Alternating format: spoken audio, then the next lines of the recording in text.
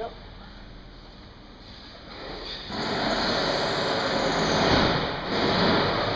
I mean, you want me to walk you through the Yeah, process? if you just walk me, if you walk me through the process. And kind of explain it to you as we go? Yeah, or? that'd probably be best. All right. So we start with a body in white from Oshawa. The body in white comes in painted with all the swing metal on it. So the first thing we do is we remove all the swing metal. We mark it with a number and we put it in storage. By swing metal, you mean the moving parts on the Doors, suspension? deck lid, no suspension. It's literally just a chassis. Okay. Okay, so we take off deck lid, doors, fenders. That's it. Doesn't come with a hood because we use an aftermarket hood. So we take all that off and then we paper it off like you see here, where the entire A surface, painted surface, right, is protected. We use a real heavy, it's a 3M paper for sparks and things like that.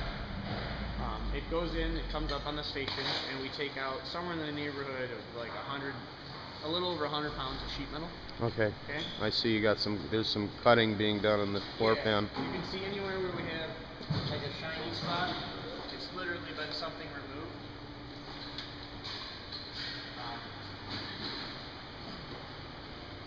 Same within here. Once all the sheet metal gets removed, there's like 300 or 400 spot welds, and that gets taken out, and the car comes back down in the flat area here, and we start cutting out different spots. Now you said 300 or 400 spot welds that you make or need to be busted? Drilled. Okay. They have to be drilled and removed. You can see where we have to cut pockets for the upper control arms, the lower control arms. Those are all done with a fixture. All of our fixtures use the assembly and gauge holes from Oshawa. So our tolerances are held to the same tolerances as Oshawa tolerances. The roll cage pads all get prepped in this station. Anywhere that we're going to weld something on or install something on the chassis side gets prepped in this station. Okay. The holes for the battery tray, fuel cell, all that gets done here. Are these UAW guys? No. No, they are all direct employees of our company. Okay.